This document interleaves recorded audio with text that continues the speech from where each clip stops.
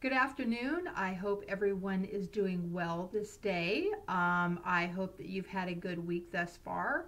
It is Thursday, and I am going to be finishing up Second Peter chapter 3, which is the last chapter, and I'm just going to complete the whole chapter today.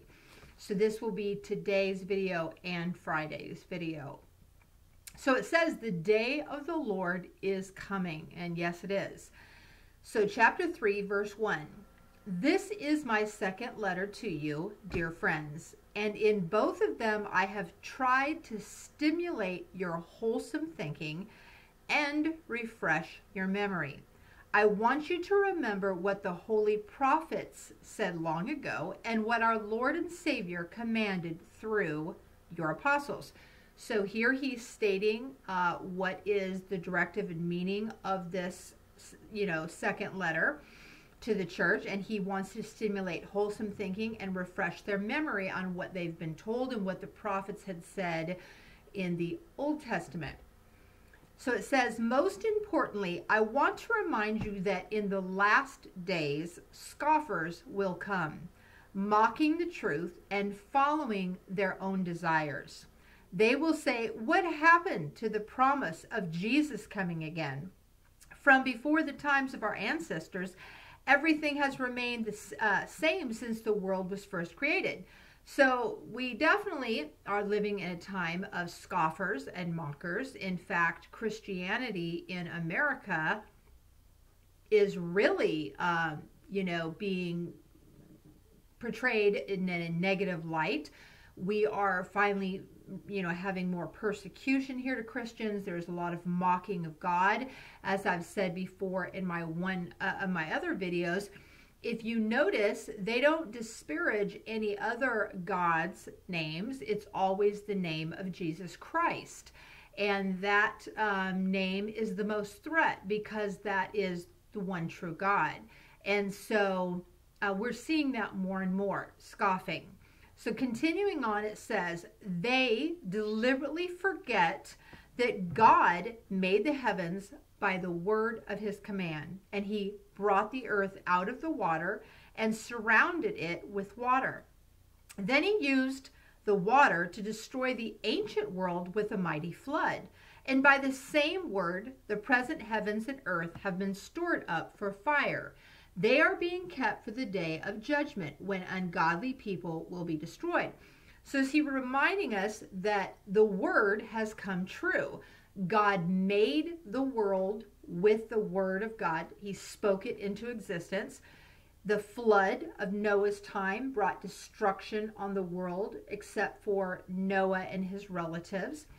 And so what he's saying is the word is predicting what's going to come, and it will come because everything that he has said previously has been done. So then it says, but you must not forget this one thing, dear friends. A day is like 1,000 years to the Lord, and 1,000 years is like a day. The Lord isn't really being slow about his promise, as some people think. No, he's being patient for your sake. He does not want anyone to be destroyed, but wants everyone to repent. So stopping there, a lot of people use this specific verse in verse 8. A day is like 1,000 years to the Lord, and 1,000 years is like a day. It doesn't mean that they kind of use this even as to justify the creation, like, oh, each day was 1,000 years type of thing. It's just saying that God is eternal, so a day is no more different than 1,000 years to him because God is not bound in time like we are. We humans are bound in time. So 1,000 years to us seems like a huge amount of time where it's nothing to God. That is the point of that. So then it's going on to say that he's not being slow about his promise. He has it exactly when he wants it to happen. He's being patient for people's sake because he wants people to come to repentance. He's waiting to the specific time, and he wants everyone to come to repentance. Of course, we know that that is not going to happen, but that's what he's waiting for. Then it goes on in verse 10. It says, but the day of the Lord will come as unexpectedly as a thief. Then the heavens will pass away with a terrible noise, and the very elements themselves will disappear in fire. And the earth and everything on it will be found to deserve judgment. So no one is expecting a thief to break into their house. It's kind of like I belong to that Nextdoor app, and people are always shocked when like a thief broke into their house or tried to break into their car. I've seen a lot of that lately, and everyone's always surprised. So it's saying the same thing here. You're not really expecting a thief to come and break into your house. It's a shock. And so it will be just the same when Christ comes back. People will not be expecting it, but he will do it. He said he will, and he will do it.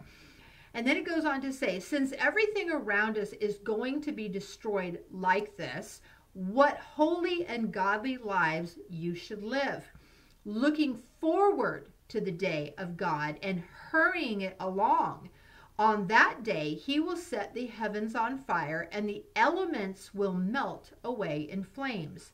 But we are looking forward to the new heavens and the new earth he has promised, a world filled with God's righteousness.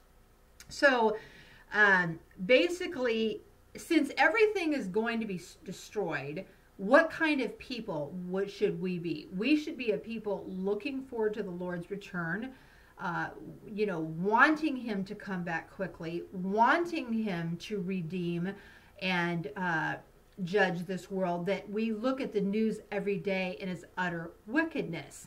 I just got done reading news and was literally disgusted with 99.9% of it. In fact, I don't think I read one good story.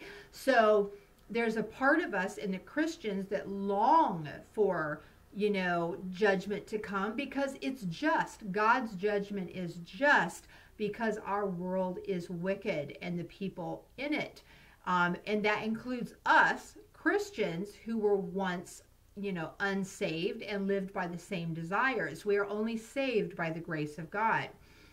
And then it goes on to say, and so, dear friends, while you are waiting for these things to happen, make every effort to be found living peaceful lives that are pure and blameless in His sight.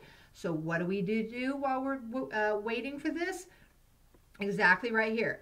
Live peaceful lives that are pure and blameless in His sight. That would be following His word to the best of your ability and by the power of the Holy Spirit, praying for others, preaching the gospel, living life abundantly with your family here, loving others, shining your light into this dark world. So there's things that we can do while we're waiting. And remember, our Lord's patience gives people time to be saved. Our Lord's patience gives people time to be saved. This is what our beloved brother Paul, the Apostle Paul, also wrote to you with the wisdom God gave him, speaking of these things in all of his letters. Some of his comments are hard to understand, and those who are ignorant and unstable have twisted his letters to mean something quite different, just as they do with other parts of Scripture, and this will result in their destruction. So, the Lord is waiting because He wants people to be saved. We are part of that. We are to be called to be ministers of reconciliation and bringing the gospel to the lost with our words and actions. And also, he's going on to say that Paul, the great Apostle Paul, spoke about the same things. Some of his things were difficult to understand, he's talking about, so people twist the Scriptures to mean what they want them to mean, or in error, and they're going to be judged for that. And that's why you have to know what the Bible says yourself. If you don't understand it, you ask the Holy Spirit for wisdom, and He surely will guide you and guide you to the correct answer. And the last thing it says in verse 17, and then I'll close. I'm warning you ahead of time, dear friends, be on guard so that you will not be carried away by the errors of these wicked people and lose your own secure footing. Rather, you must grow in the grace and knowledge of our Lord and Savior, Jesus Christ. All glory to Him, both now and forever. Amen. That ends the book of Second Peter. And so it's a good warning. Because we, in seeing destruction around us, seeing so much temptation, seeing things, we can get lured into those things because we are human also. So he says, be on guard so you're not carried away by the same errors of the wicked people that you see around them. Guard your heart, guard your eyes, guard your mind, guard your ear, guard your mouth, and keep them. And it says, may you grow in the grace and knowledge of our Lord and Savior Jesus Christ. And that is my prayer for everyone, that they would grow in the grace and knowledge of our Lord Jesus Christ, because that is what will keep us from going away in error. I hope that you have a good rest of your day, and I will talk to you on Monday. God bless.